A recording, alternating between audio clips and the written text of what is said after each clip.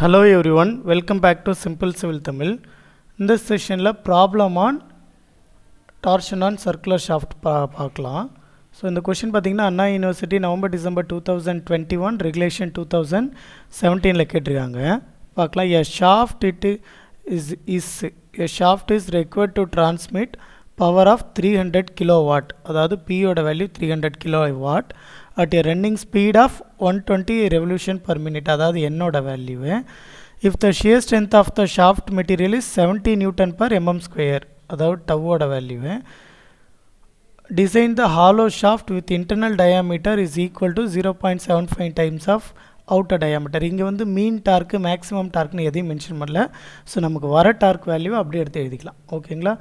Given data எடுத்து எழுதிக்கிறேன். First இது கிலோ வாட்ஸில் இருக்குது, அதை வாட்ஸாக மாற்றுறது 10⁻³ அடுத்து இது நியூட்டன் ஸ்பீட் வந்து 120 revolution per minute tau shear stress equal to 70 Newton per mm square internal diameter equal 0.75 times of external diameter. So இதை தான் கொடுத்துருக்காங்க எடுத்து எழுதிக்கிறோம். டார்ஷனல் ஈக்குவேஷன் நமக்கு தெரியும். T/IP equal to τ/r equal to C θ/L. அதில் இந்த ரெண்டு மட்டும்தான் நமக்கு தேவைப்படும், எடுத்துக்கலாம். ஏன்னா நமக்கு டார்க் கண்டுபிடிக்கலாம், டவோட வேல்யூ கொடுத்துருக்காங்க. இங்கே ஆங்கிள் ஆஃப் ட்விஸ்ட்டோ ஷியர் மாடலஸோ இல்லை லென்த் ஆஃப் த ஷாஃப்ட்டோ எதுவும் கொடுக்கல. அதனால் இந்த இதை எடுத்துக்கிறோம். இப்போ power P equal to 2π/NT/60. அதில் பவர் வந்து பார்த்திங்கன்னா 300 × 10⁻³ 2π அப்படியே வச்சுக்கலாம். N வந்து 120, டார்க் அப்படியே வச்சுக்கிறோம் 60. ஸோ இதை சால்வ் பண்ணோன்னா நமக்கு டார்க்கு 23.8 × 10⁻³ நியூட்டன் மீட்டர் கிடைக்குது. ஓகேங்களா? அப்போ அது நியூட்டன் எம்எம்மாக மாற்றுறதுக்கு 10⁻6. நெக்ஸ்ட்டு இப்போ இதில் தூக்கி ஆலோஷா அந்த ஃபார்முலாவில் சப்ஸ்டியூட் பண்ணிக்கலாம். சப்ஸ்டியூட் பண்ணும்போது டார்க்கோட வேல்யூவே IP hollow ஷாஃப்ட்ன்றதால polar moment of inertia π/32 dh⁻4 minus small dh⁻4. அதே மாதிரி இங்கே ஷியர் ஸ்ட்ரெஸ் 70 கேபிட்டல் DH/2. இப்போ இதில் எது கேன்சல் பண்ண முடியுமோ அதெல்லாம் கேன்சல் பண்ணி சால்வ் பண்ணலாம். பார்த்தீங்கன்னா ஒரு நிமிஷம்,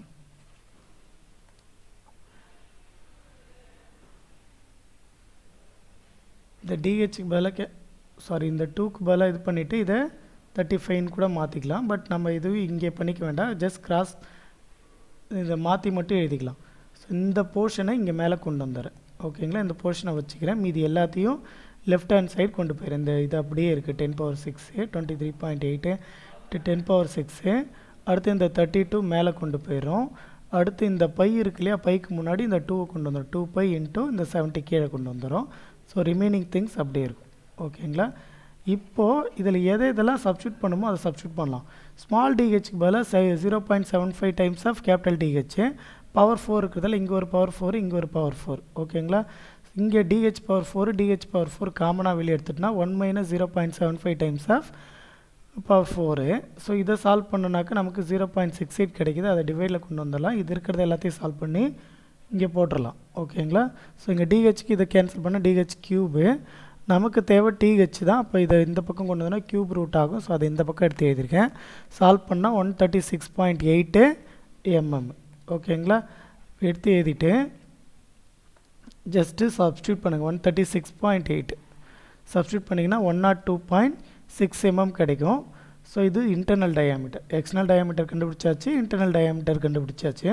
அவ்வளோதான் நம்ம கொஸ்டினில் கேட்டிருக்காங்க. ஸோ சம்மை சால்வ் பண்ணியாச்சு. ஓகேங்களா? தேங்க்யூ.